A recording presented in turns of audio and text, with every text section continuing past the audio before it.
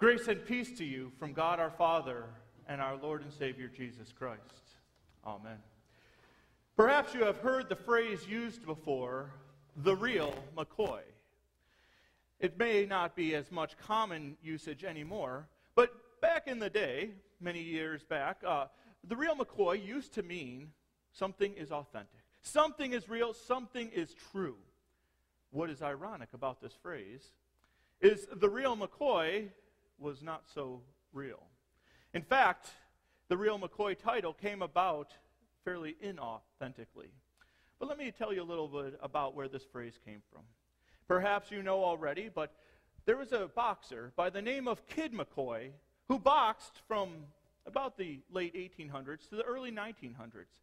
He was a bare-knuckle boxer before they had many of the rules that they currently have. And when he went out to box, he was very good at it.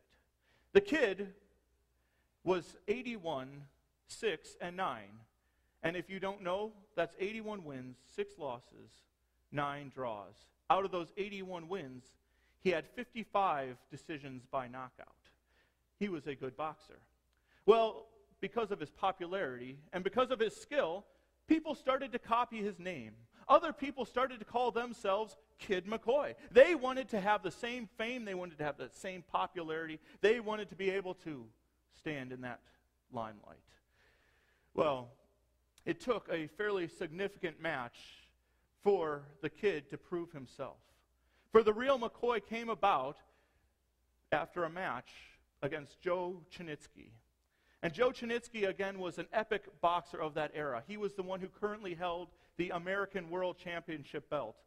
Almost a little contradiction, American World. But anyway, he held one of the top belts of the time. And after the Kid defeated Joe Chinitzky in this 20-round match, he was called by the San Francisco Examiner the real McCoy. Now, what was inauthentic about that was the man, Kid McCoy, was actually not McCoy. In fact, the Kid McCoy was a man by the name of Norman Selby.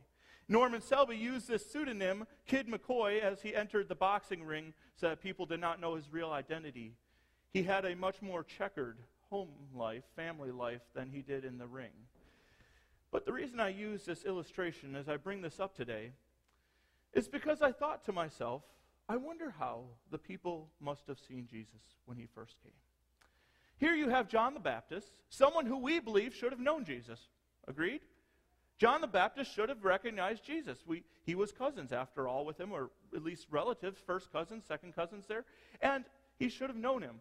But on one hand, and you have him saying, "Behold, the Lamb of God." But notice just a couple of verses later, "I myself didn't know him."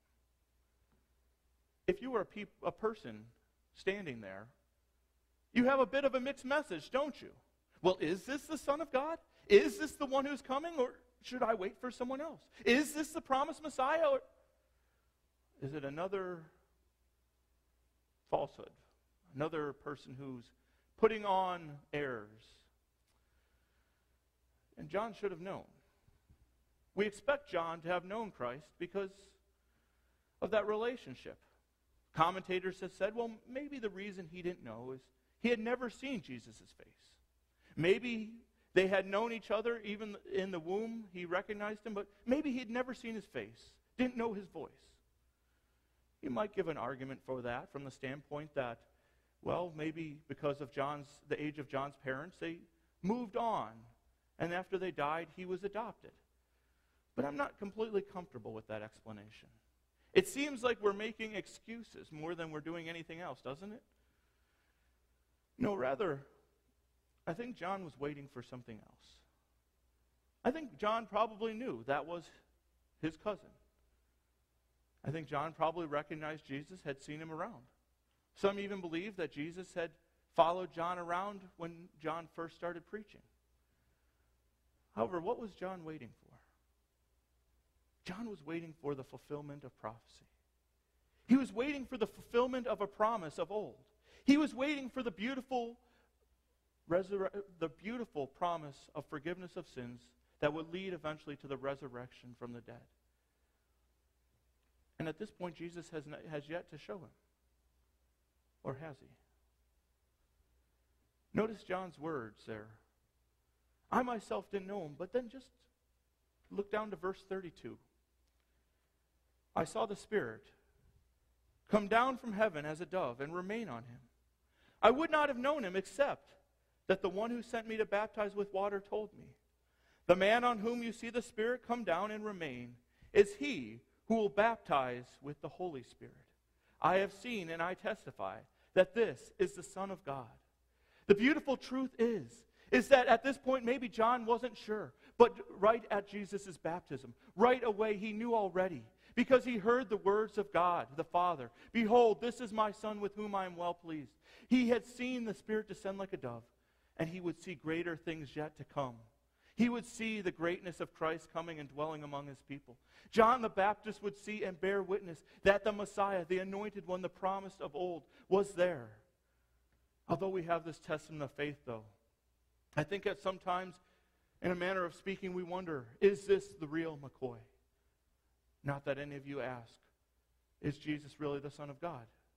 Because I hope that you know that he is indeed the Son of God. But sometimes I think we get caught up in certain perspectives of Christ. We get caught up in one particular viewpoint. We do this with other people as well, not just Christ. Think about how we view certain people. If they've been good to you, you have a good feeling towards them. When you look at them, you think, that's a nice guy, that's a nice lady.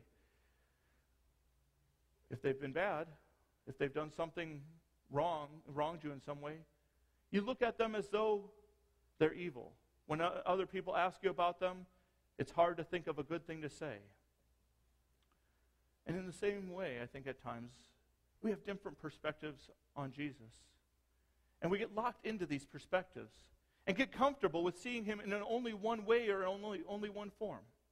For instance, there's a popular Christian song, if you listen to some of the conservative music, that refers to Jesus as the King of Glory and that he is in his light.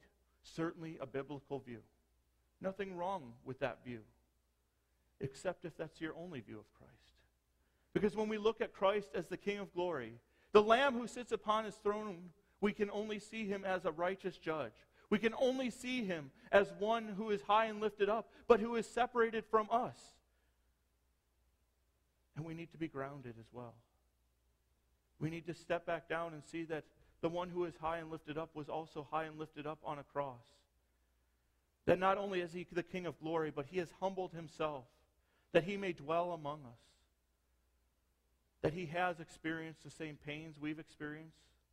That he's experienced the sadnesses we have. He's lost loved ones and friends. He's gone through the trials and tribulations we have. He's walked among us. And in some ways that leads us at times to see him in another perspective. The best friend, Jesus. Again, a biblical view of Christ. But when we strictly look at him that way, we miss out on the greater view, the more beautiful view of him. When we only see him as friend, we miss out on the other truth of his glory. We miss out on the fact that as our friend, he's there for us, he cares for us, but we miss out on the fact that he is also that judge who lived the perfect life, that righteous one who could be take our place. That perfect friend is the one who is there for us, and that is Christ. But he's more than a friend. The last view, and this is the one that, while biblical, is one that I don't care for personally, and that's what I term Grandpa Jesus. All of us have or had grandparents, haven't we? That grandparent who sends us a birthday check or a birthday present, that grandparent who gives us the keys to the car or something like that. And some people see Jesus in that same way. They see him as the one who writes them the blank check, the one who does what they want him to do. And like I said, this isn't altogether unbiblical. Just consider Jesus' word to the disciples in John chapter 14. He said, "And I will do whatever you ask in my name, so that the Son may bring glory to the Father. You may ask me for anything in my name, and I will do it. You may ask anything in my name, and I will do it. It seems almost like that blank check view is not so wrong. Except, notice 3 words that are in there. In my name. When we pray in Jesus' name, when we ask boldly in Jesus' name, we also trust that Jesus has a plan, that Jesus can see all that we need, and he knows that some of the things that we want are not things that we need. He knows that some of the things that we ask of him will be a detriment to our life rather than a blessing. And so he doesn't always say yes to our prayers. Sometimes he'll answer in different ways. And so when we see Jesus just as Grandpa Jesus, we miss out on the fact that he does have a perfect will and plan for our lives. So the question is, how do you see Jesus? Who is Jesus in your life? Is he your best friend? Is he that King of glory? Is he that sacrificial lamb? Is he that grandpa who does whatever you ask and need? See, when we start to look at Jesus just in a particular perspective or particular way, we miss out on the richness of the gospel.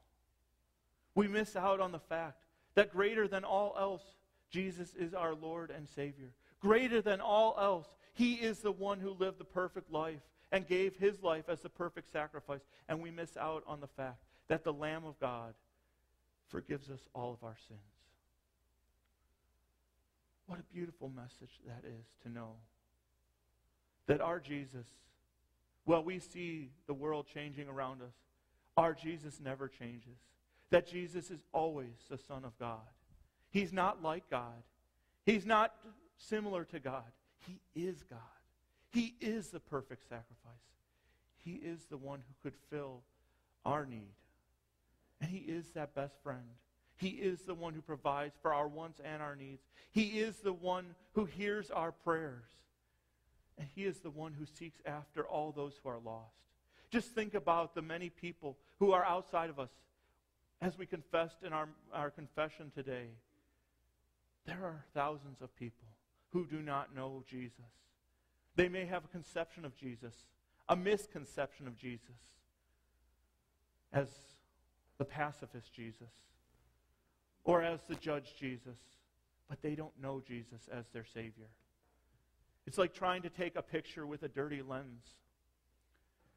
They look through their lens and kind of squint a little bit, and they shoot their picture, but when it comes out, it's blurry. And that's how their view of Jesus is. It's blurred. They have a little picture of him, but they don't see him. Only we can show him who he is. Just like John shouted out, "Behold the Lamb of God." So we can show people, "Behold the Lamb of God who takes away all of your sins." He is, in a manner of speaking, the real McCoy.